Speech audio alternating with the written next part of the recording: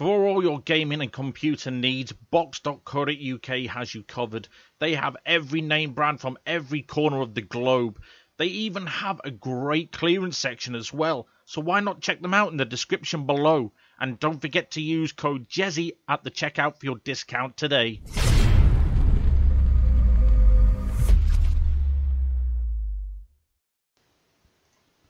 Hello everyone and welcome to another video. Today we are reviewing an ideal solution for a value micro ATX build from MSI. The MSI B250M motherboard based on the B250 chipset from Intel's 200 series of mainstream desktop platform. Now having a PCIe M.2 support like its other Union Point chipset peers, as well as natively having 6 SATA 6, 6 USB 3.0 and 1 SATA Express support. The base DDR4 support has also been increased to 2400 MHz from 2133, so there is a bit more headroom in terms of memory performance. As usual, MSI outfits the B250 Mortar with a complementary software suite designed specifically for gamers in mind, providing simple to use performance enhancements including like RAM disk, the gaming app with iRest, Mousepad, gaming hotkey, OSD, and introduces XBoost, formerly Game Boost, which was formerly Overclock GD.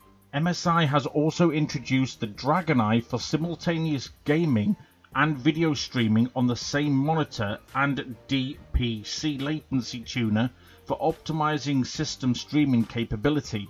Also included, which seems to be mandatory for gaming motherboards these days, is the MSI Mystic Light extended RGB LED support via the onboard header, controllable with the gaming app software.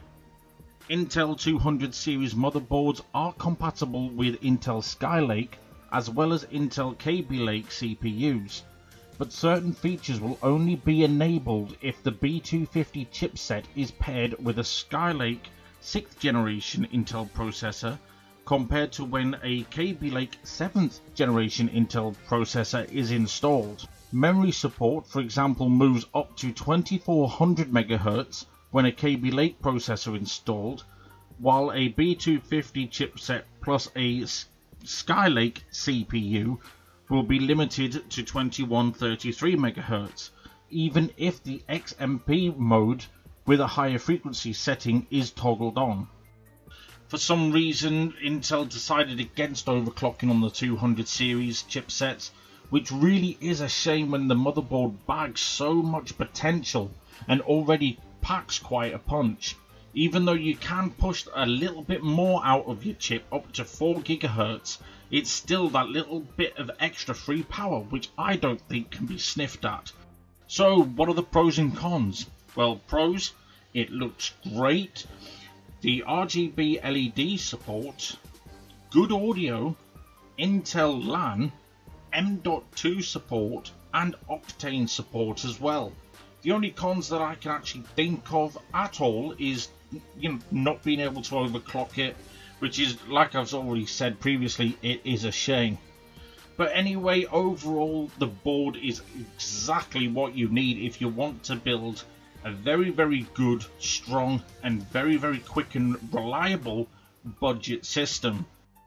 Okie dokie, that's all we have time for today in this video, so I would like to say a massive thank you to Box.co.uk and MSI for making this build and video possible, so thank you very much guys. And I would like to obviously let you know the link will be in the description below if you would like to buy this motherboard. I do highly recommend it. And don't forget to give the video a thumbs up if you enjoyed it, give it a thumbs down if you didn't, and subscribe to the channel if you haven't done so already. And maybe I'll see you all in the next video. Until then, take care, have a lovely weekend, bye.